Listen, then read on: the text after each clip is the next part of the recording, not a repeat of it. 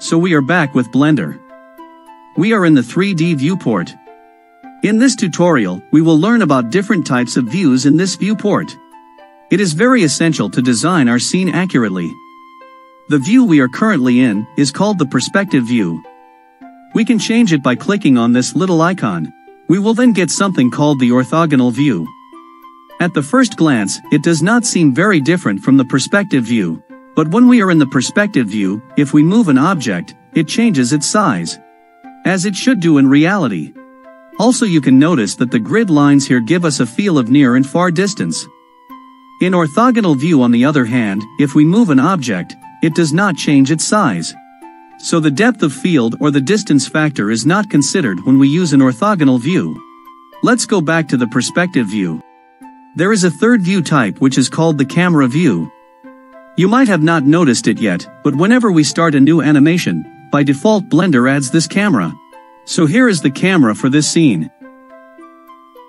Let us move this default cube by a small distance first. And then let us add few more objects. Let us add one cylinder. The camera view is very important, because when we generate an output from Blender, it does not create what we see. Blender will generate only what the camera can see. To go to the camera view, press 0 on the number keypad, or you can click on this camera icon. We are now in the camera view. We are looking through the camera. You can see that the cube is not visible through the camera. We can only see this cylinder. If we now generate the output, we will only get this cylinder, not the cube. What you see here is what you finally get. So to rectify this, let us go to the user perspective view. Here we can try to move the camera slightly like any other object, so that it can capture both of our objects. Now to verify this, let us again go to the camera view. It is somewhat better now. But it is still not really useful. The objects are not fully visible.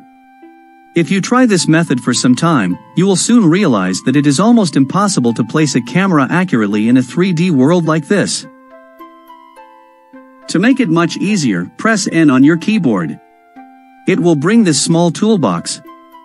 Go to the View tab. There you can find the View Lock section. Select this option, Camera to View. Then press N again to hide this. Now if you zoom out, or rotate your scene in any direction, or even if you pan the view to reposition it, the camera will automatically adjust itself to capture what you see within this window. This way you can set up exactly as you want this scene to look like. Basically, Blender makes appropriate changes to the camera's location and rotation to match with this view. Here, you can see one dotted border around the camera view. This indicates that our camera is locked to the view. There are many more ways to control the camera. We will discuss about them in another tutorial. Let us go back to the perspective view. I will tell you about some more useful views. But before that, let us add one more object from the Add menu. Let us also scale it a little bigger. We will now discuss about some specific cases of the orthogonal view. First, press 1 on the number pad of your keyboard. We will get the front view of our scene. Press Ctrl and 1 together for the backside view. Press 3 to get the right side view. Similarly, Ctrl 3 gives us the left side view. And you can toggle between these two views by pressing 9. Another important option is number 7, which brings up the top view, and Ctrl 7 gives us the bottom view. One important point. These orthogonal views are constrained views. For example, in this top view, if we move an object, its Z position does not change. We can drag it to anywhere, it moves only on one plane, because its Z axis is locked. Similarly, press number 3 to get the front view. Now if we drag an object, its Y position does not change.